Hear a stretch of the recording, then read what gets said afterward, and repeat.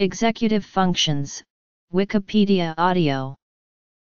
Executive functions are a set of cognitive processes that are necessary for the cognitive control of behavior, selecting and successfully monitoring behaviors that facilitate the attainment of chosen goals. Executive functions include basic cognitive processes such as attentional control, cognitive inhibition, inhibitory control, working memory, and cognitive flexibility.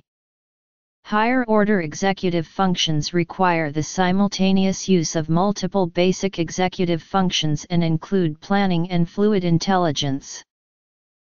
Executive functions gradually develop and change across the lifespan of an individual and can be improved at any time over the course of a person's life. Similarly, these cognitive processes can be adversely affected by a variety of events which affect an individual. Both neuropsychological tests and rating scales are used to measure executive functions. They are usually performed as part of a more comprehensive assessment to diagnose neurological and psychiatric disorders. Cognitive control and stimulus control, which is associated with operant and classical conditioning, represent opposite processes that compete over the control of an individual's elicited behaviors. In particular, inhibitory control is necessary for overriding stimulus-driven behavioral responses. The prefrontal cortex is necessary but not solely sufficient for executive functions. For example, the caudate nucleus and subthalamic nucleus also have a role in mediating inhibitory control. Neuroanatomy. Cognitive control is impaired in addiction, attention deficit hyperactivity disorder, autism, and a number of other central nervous system disorders. Stimulus-driven behavioral responses that are associated with a particular rewarding stimulus tend to dominate one's behavior in an addiction. Historically, the executive functions have been seen as regulated by the prefrontal regions of the frontal lobes, but it is still a matter of ongoing debate if that really is the case. Even though articles on prefrontal lobe lesions commonly refer to disturbances of executive functions and vice versa, a review found indications for the sensitivity but not for the specificity of executive function measures to frontal lobe functioning. This means that both frontal and non-frontal brain regions are necessary for intact executive functions. Probably the frontal lobes need to participate in basically all of the executive functions, but it is not the only brain structure involved. The dorsolateral prefrontal cortex is involved with online processing of information such as integrating different dimensions of cognition and behavior. As such, this area has been found to be associated with verbal and design fluency, ability to maintain and shift set, planning, response inhibition, working memory, organizational skills, reasoning, problem solving and abstract thinking. Neuroimaging and lesion studies have identified the functions which are most often associated with the particular regions of the prefrontal cortex. Furthermore, in their review, Alvarez and Emery state that the frontal lobes have multiple connections to cortical, subcortical, and brain stem sites. The basis of higher-level cognitive functions such as inhibition, flexibility of thinking, problem-solving, planning, impulse control, concept formation, abstract thinking, and creativity often arise from much simpler, lower-level forms of cognition and behavior. Thus, the concept of executive function must be broad enough to include anatomical structures that represent a diverse and diffuse portion of the central nervous system. The cerebellum also appears to be involved in mediating certain executive functions. The executive system is thought to be heavily involved in handling novel situations outside the domain of some of our automatic psychological processes that could be explained by the reproduction of learned schemas or set behaviors. Psychologists Don Norman and Tim Schulleis have outlined 5 types of situations in which routine activation of behavior would not be sufficient for optimal performance. A prepotent response is a response for which immediate reinforcement is available or has been previously associated with that response. The executive functions are often invoked when it is necessary to override these prepotent responses that might otherwise be automatically elicited by stimuli in the external environment. For example, on being presented with a potentially rewarding stimulus, such as a tasty piece of chocolate cake, a person might have the automatic response to take a bite. However, where such behavior conflicts with internal plans, the executive functions might be engaged to inhibit that response. Although suppression of these prepotent responses is ordinarily considered adaptive, problems for the development of the individual and the culture arise when feelings of right and wrong are overridden by cultural expectations or when creative impulses are overridden by executive inhibitions. Although research into the executive functions and their neural basis has increased markedly over recent years, the theoretical framework in which it is situated is not new. In the 1940s, the British psychologist Donald Broadbent drew a distinction between automatic and controlled processes, and introduced the notion of selective attention, to which executive functions are closely allied. In 1975, the U.S. psychologist Michael Posner used the term cognitive control in his book chapter entitled Attention and Cognitive Control. Hypothesized role. The work of influential researchers such as Michael Posner, Joachim Fuster, Tim Schulleis, and their colleagues in the 1980s laid much of the groundwork for recent research into executive functions. For example, Posner proposed that there is a separate executive branch of the attentional system, which is responsible for focusing attention on selected aspects of the environment. The British neuropsychologist Tim Schulleis similarly suggested that attention is regulated by a supervisory system, which can override automatic responses in favor of scheduling behavior on the basis of plans or intentions.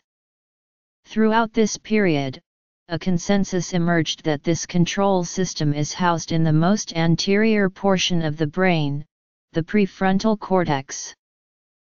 Psychologist Alan Baddeley had proposed a similar system as part of his model of working memory and argued that there must be a component that allows information to be manipulated in short-term memory. The executive functions are among the last mental functions to reach maturity. This is due to the delayed maturation of the prefrontal cortex, which is not completely myelinated until well into a person's third decade of life. Development of executive functions tends to occur in spurts, when new skills, strategies, and forms of awareness emerge. These spurts are thought to reflect maturational events in the frontal areas of the brain. Attentional control appears to emerge in infancy and develop rapidly in early childhood. Cognitive flexibility, goal setting, and information processing usually develop rapidly during ages 7-9 and mature by age 12. Executive control typically emerges shortly after a transition period at the beginning of adolescence. It's not yet clear whether there is a single sequence of stages in which executive functions appear, or whether different environments and early life experiences can lead people to develop them in different sequences. Inhibitory control and working memory act as basic executive functions that makes it possible for more complex executive functions like problem solving to develop. Inhibitory control and working memory are among the earliest executive functions to appear, with initial signs observed in infants, 7 to 12 months old. Then in the preschool years, children display a spurt in performance on tasks of inhibition and working memory, usually between the ages of 3 to 5 years. Also during this time, cognitive flexibility, goal-directed behavior, and planning begin to develop. Nevertheless, preschool children do not have fully mature executive functions and continue to make errors related to these emerging abilities, often not due to the absence of the abilities, but rather because they lack the awareness to know when and how to use particular strategies in particular contexts. Pre-adolescent children continue to exhibit certain growth spurts in executive functions, suggesting that this development does not necessarily occur in a linear manner, along with the preliminary maturing of particular functions as well. During pre-adolescence, children display major increases in verbal working memory, goal-directed behavior, response inhibition and selective attention, and strategic planning and organizational skills. Additionally, between the ages of 8 to 10, cognitive flexibility in particular begins to match adult levels.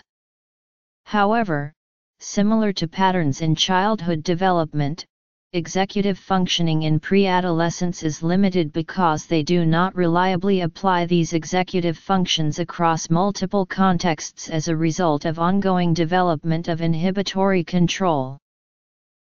Many executive functions may begin in childhood and pre-adolescence, such as inhibitory control. Yet, it is during adolescence when the different brain systems become better integrated. At this time, youth implement executive functions, such as inhibitory control, more efficiently and effectively and improve throughout this time period.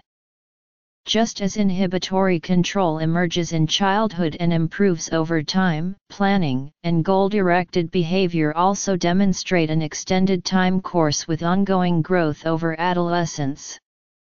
Likewise, functions such as attentional control, with a potential spurt at age 15, along with working memory, continue developing at this stage.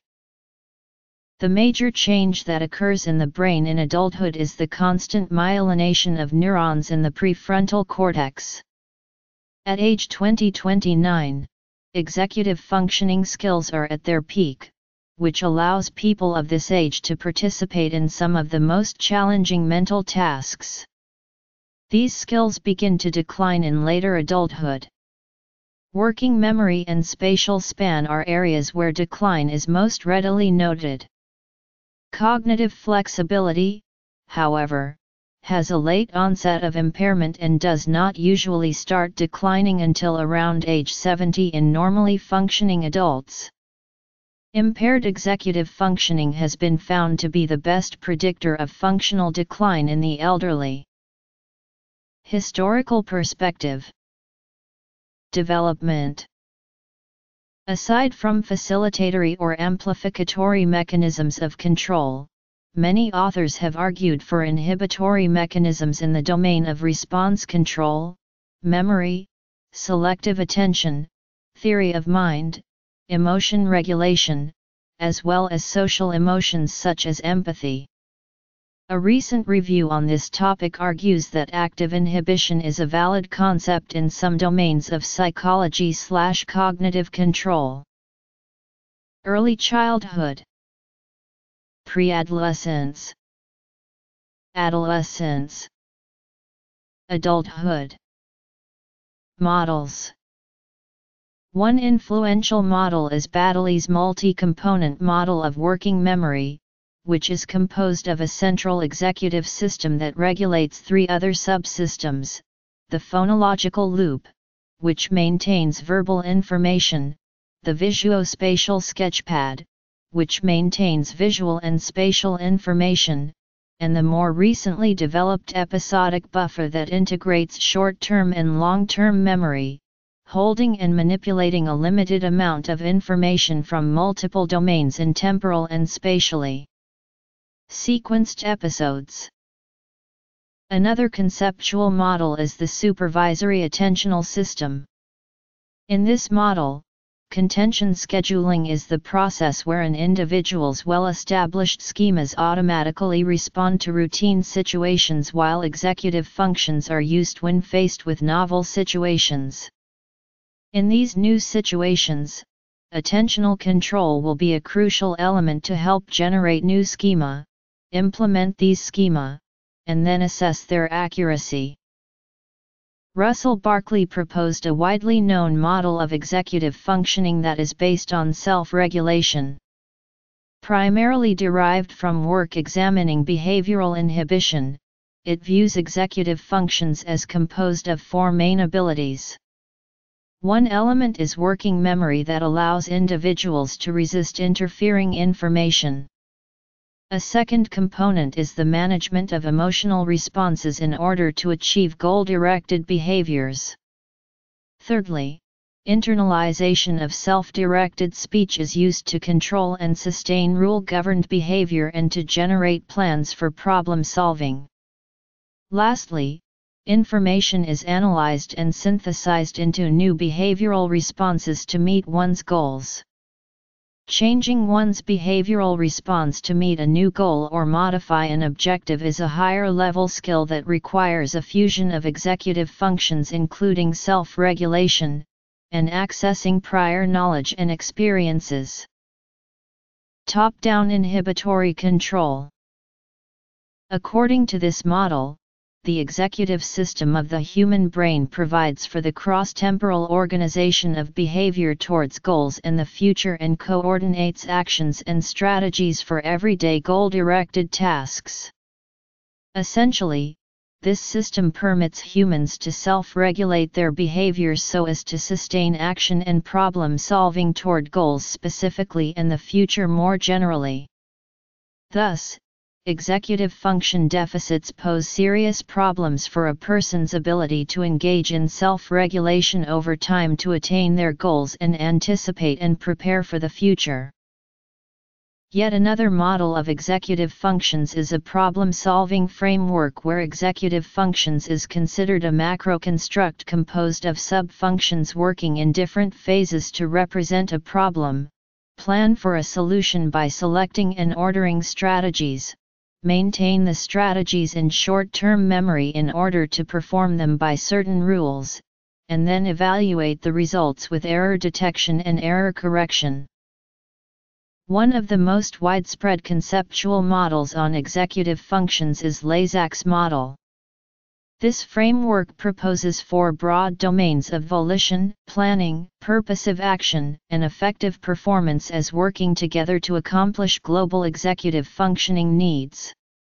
While this model may broadly appeal to clinicians and researchers to help identify and assess certain executive functioning components, it lacks a distinct theoretical basis and relatively few attempts at validation. In 2001, Earl Miller and Jonathan Cohen published their article An Integrative Theory of Prefrontal Cortex Function, in which they argue that cognitive control is the primary function of the prefrontal cortex, and that control is implemented by increasing the gain of sensory or motor neurons that are engaged by task or goal-relevant elements of the external environment. In a key paragraph, they argue, "We assume that the PFC serves a specific function in cognitive control, the active maintenance of patterns of activity that represent goals and the means to achieve them. They provide bias signals throughout much of the rest of the brain, affecting not only visual processes but also other sensory modalities, as well as systems responsible for response execution, memory retrieval, emotional evaluation, etc. The aggregate effect of these bias signals is to guide the flow of neural activity along pathways that establish the proper mappings between inputs, internal states, and outputs needed to perform a given task." Miller and Cohen draw explicitly upon an earlier theory of visual attention that conceptualizes perception of visual scenes in terms of competition among multiple representations such as colors, individuals, or objects. Selective visual attention acts to bias this competition in favor of certain selected features or representations. For example, imagine that you are waiting at a busy train station for a friend who is wearing a red coat. You are able to selectively narrow the focus of your attention to search for red objects, in the hope of identifying your friend. DeSimone and Duncan argue that the brain achieves this by selectively increasing the gain of neurons responsive to the color red, such that output from these neurons is more likely to reach a downstream processing stage, and, as a consequence, to guide behavior. According to Miller and Cohen, this selective attention mechanism is in fact just a special case of cognitive control, one in which the biasing occurs in the sensory domain. According to Miller and Cohen's model, the PFC can exert control over input or output neurons, as well as over assemblies involved in memory, or emotion. Cognitive control is mediated by reciprocal PFC connectivity with the sensory and motor cortices, and with the limbic system. Within their approach, thus, the term cognitive control is applied to any situation where a biasing signal is used to promote task-appropriate responding, and control thus becomes a crucial component of a wide range of psychological constructs such as selective attention, error monitoring, decision-making, memory inhibition, and response inhibition. Miyake and Friedman's theory of executive functions proposes that there are three aspects of executive functions: updating, inhibition, and shifting. A cornerstone of this theoretical framework is the understanding that individual differences in executive functions reflect both unity and diversity of each component. In other words, aspects of updating, inhibition, and shifting are related, yet each remains a distinct entity. First, updating is defined as the continuous monitoring and quick addition or deletion of contents within one's working memory. Second, inhibition is one's capacity to supersede responses that are prepotent in a given situation. Third, shifting is one's cognitive flexibility to switch between different tasks or mental states. Working memory model. Miyake and Friedman also suggest that the current body of research in executive functions suggest four general conclusions about these skills. The first conclusion is the unity and diversity aspects of executive functions. Second, recent studies suggest that much of one's F skills are inherited genetically, as demonstrated in twin studies. Third, clean measures of executive functions can differentiate between normal and clinical or regulatory behaviors, such as ADHD. Last, longitudinal studies demonstrate that F skills are relatively stable throughout development. This model from 2009 integrates theories from other models, and involves a sequential cascade of brain regions involved in maintaining attentional sets in order to arrive at a goal. In sequence, the model assumes the involvement of the posterior dorsolateral prefrontal cortex, the mid-DLPFC, and the posterior and anterior dorsal ACC. Supervisory attentional system. The cognitive task used in the article is selecting a response in the Stroop task, among conflicting color and word responses, specifically a stimulus where the word green is printed in red ink. The posterior DLPFC creates an appropriate attentional set, or rules for the brain to accomplish the current goal. For the Stroop task, this involves activating the areas of the brain involved in color perception, and not those involved in word comprehension. It counteracts biases and irrelevant information, like the fact that the semantic perception of the word is more salient to most people than the color in which it is printed. Next, the MID-DLPFC selects the representation that will fulfill the goal. The task-relevant information must be separated from other sources of information in the task. In the example, this means focusing on the ink color and not the word. Self-regulatory model.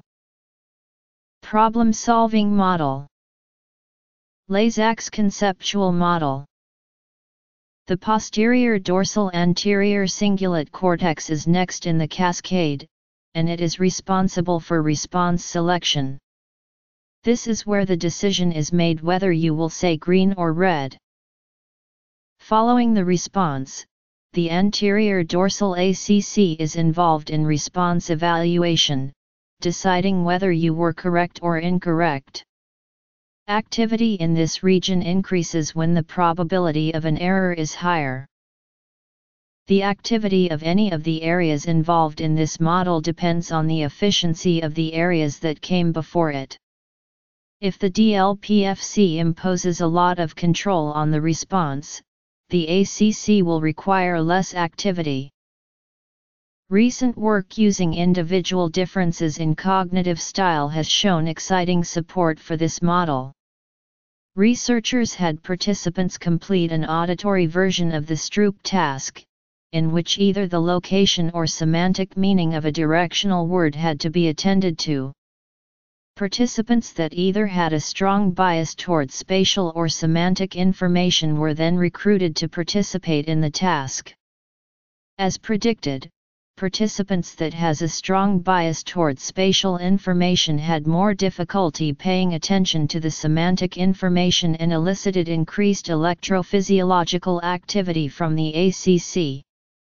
A similar activity pattern was also found for participants that had a strong bias toward verbal information when they tried to attend to spatial information. Assessment of executive functions involves gathering data from several sources and synthesizing the information to look for trends and patterns across time and settings. Apart from standardized neuropsychological tests, other measures can and should be used, such as behavior checklists, observations, interviews, and work samples. From these, conclusions may be drawn on the use of executive functions. There are several different kinds of instruments that measure executive functions across development. These assessments can serve a diagnostic purpose for a number of clinical populations. The executive system has been traditionally quite hard to define, mainly due to what psychologist Paul W. Burgess calls a lack of process-behavior correspondence. That is, there is no single behavior that can in itself be tied to executive function, or indeed executive dysfunction. For example, it is quite obvious what reading-impaired patients cannot do, but it is not so obvious what exactly executive-impaired patients might be incapable of. This is largely due to the nature of the executive system itself.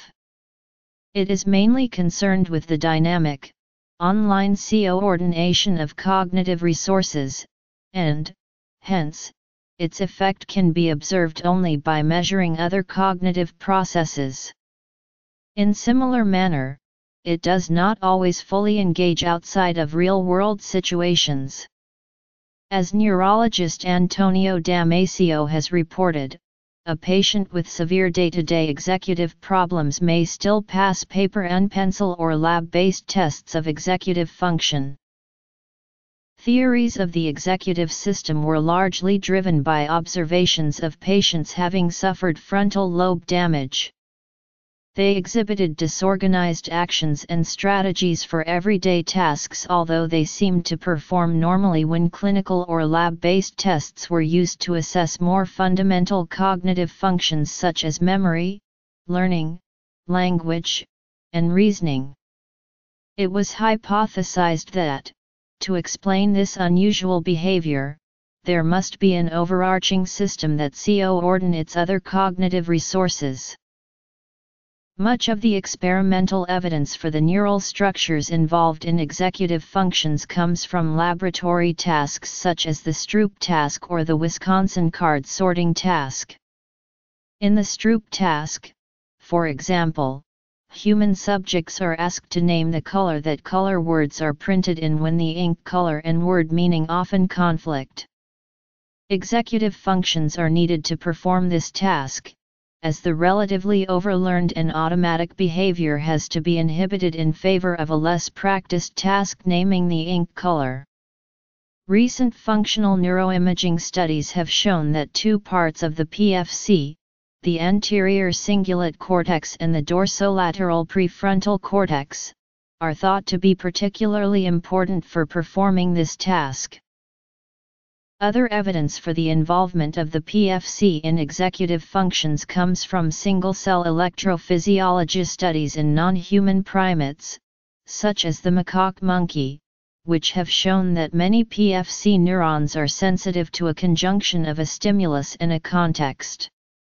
For example, PFC cells might respond to a green cue in a condition where that cue signals that a leftwards fast movement of the eyes and the head should be made, but not to a green cue in another experimental context. This is important, because the optimal deployment of executive functions is invariably context-dependent. One example from Miller and Cohen involves a pedestrian crossing the street. In the United States, where cars drive on the right side of the road, an American learns to look left when crossing the street. However, if that American visits a country where cars drive on the left, such as the United Kingdom, then the opposite behavior would be required. In this case, the automatic response needs to be suppressed and executive functions must make the American look to the right while in the UK. Neurologically, this behavioral repertoire clearly requires a neural system that is able to integrate the stimulus with a context to cue a behavior. Current evidence suggests that neurons in the PFC appear to represent precisely this sort of information. Other evidence from single-cell electrophysiology in monkeys implicates ventrolateral PFC in the control of motor responses. For example, cells that increase their firing rate to no-go signals as well as a signal that says "don't look there" have been identified. Electrophysiology and functional neuroimaging studies involving human subjects have been used to describe the neural mechanisms underlying attentional biasing. Most studies have looked for activation at the sites of biasing, such as in the visual or auditory cortices. Early studies employed event-related potentials to reveal that electrical brain responses recorded over left and right visual cortex are enhanced when the subject is instructed to attend to the appropriate side of space. The advent of blood flow-based neuroimaging techniques such as functional magnetic resonance imaging and positron emission tomography has more recently permitted the demonstration that neural activity in a number of sensory regions, including color, motion, and face-responsive regions of visual cortex, is enhanced when subjects are directed to attend to that dimension of a stimulus, suggestive of gain control in sensory neocortex. For example, in a typical study, Liu and co-workers presented subjects with arrays of dots moving to the left or right, presented in either red or green. Preceding each stimulus, an instruction cue indicated whether subjects should respond on the basis of the color or the direction of the dots. Even though color and motion were present in all stimulus arrays, fMRI activity in color-sensitive regions was enhanced when subjects were instructed to attend to the color, and activity in motion-sensitive regions was increased when subjects were cued to attend to the direction of motion. Several studies have also reported evidence for the biasing signal prior to stimulus onset, with the observation that regions of the frontal cortex tend to come active prior to the onset of an expected stimulus. Despite the growing currency of the biasing model of executive functions, direct evidence for functional connectivity between the PFC and sensory regions when executive functions are used, is to date rather sparse. Indeed, the only direct evidence comes from studies in which a portion of frontal cortex is damaged, and a corresponding effect is observed far from the lesion site, in the responses of sensory neurons. However, few studies have explored whether this effect is specific to situations where executive functions are required.